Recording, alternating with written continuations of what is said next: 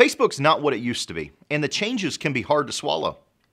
A July article in Cision ran down the changes and ventured an opinion on how Facebook is positioning the changes to its algorithm. I'll be back after the break to tell you how Facebook's algorithm change will affect dentists.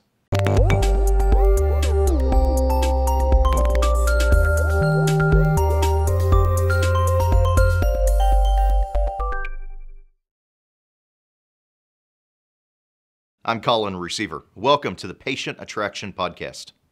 Now, after a number of years becoming the world's most popular social media platform, Facebook has finally decided to cash in. Now, Facebook says the changes provide a better user experience. And the reality is that businesses are being pushed to advertise to reach their audiences. And that includes dental practices. Facebook's method for encouraging paid ads is to decrease organic reach even further.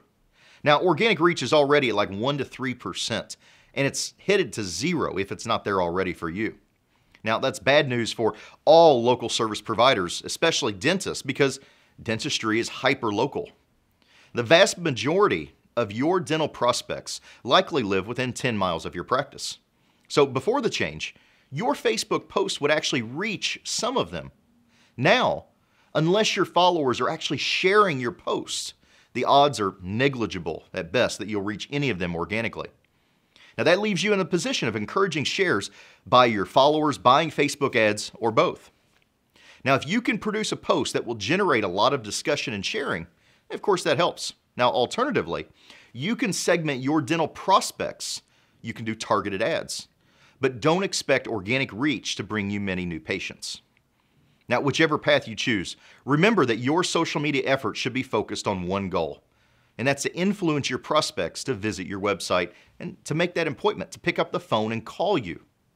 Your social media marketing should be one part of a carefully considered and integrated patient attraction system.